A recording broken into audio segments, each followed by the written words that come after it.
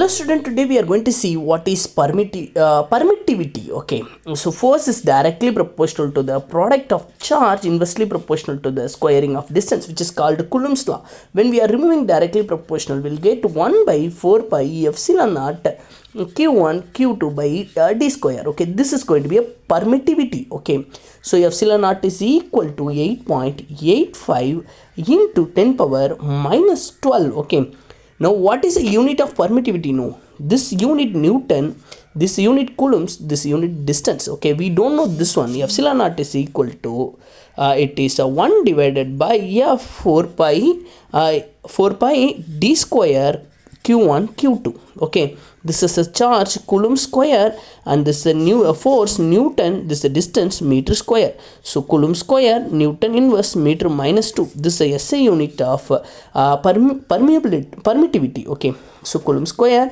Newton inverse meter minus 2.